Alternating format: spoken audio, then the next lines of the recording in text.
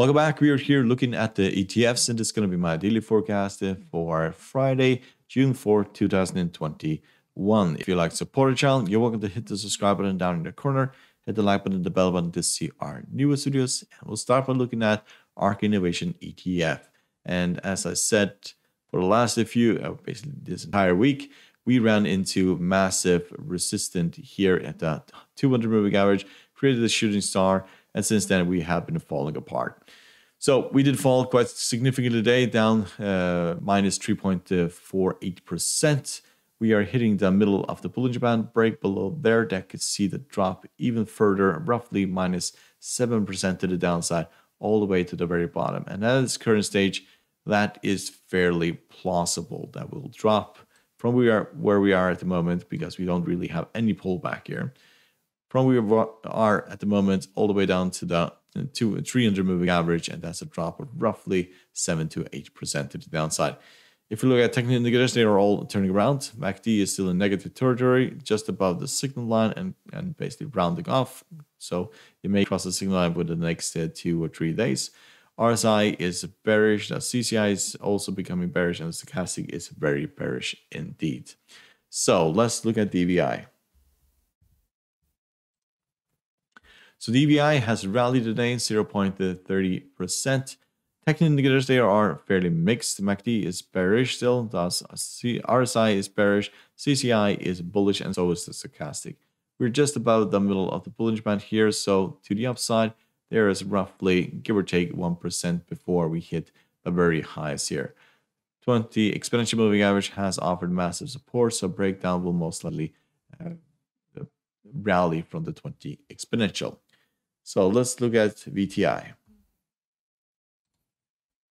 So VTI did break towards the 20 exponential and then rallied, but still we are lower than we started today. We are down minus 0.44%.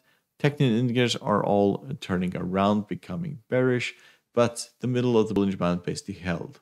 So if we were to drop beneath the middle of the Bollinger Band, we could go towards the bottom, and that's roughly a drop of minus 2.87% to the downside, and then we'll basically drop back towards these previous lows. To the upside, if we manage to take out 219, then we are going significantly higher. So let's look at MCHI. So this continues to fall. We found massive resistance up here, where we also found it back in the past.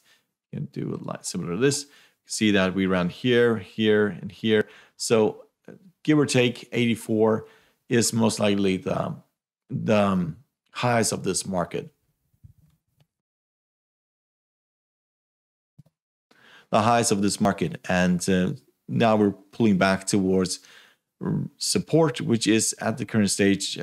Well, we should find quite a lot of support here. We have the 200 moving average, the 50 moving average, and the 20 exponential moving average all at the same place. If we break below here, then it's a fairly big possibility that will drop all the way down to the 300 moving average, which is very lows over here.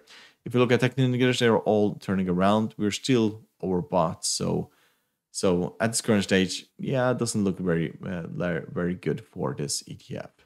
So let's look at IVV. So IVV found support at the 20 exponential, rallied a little bit or bounced from there, and now we're trading just above the 20 exponential. If we look at technical indicators, MACD is flat, RSI is bearish, the CCI is flat, and the stochastic is basically becoming bearish at this point.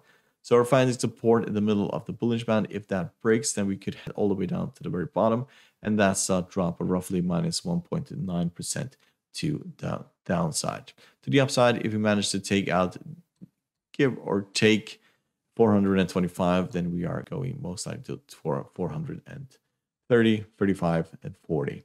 So hope you find this helpful. You're welcome to support the channel by subscribing, hit the like button and the bell button to see our newest videos, and good luck and thank you very much.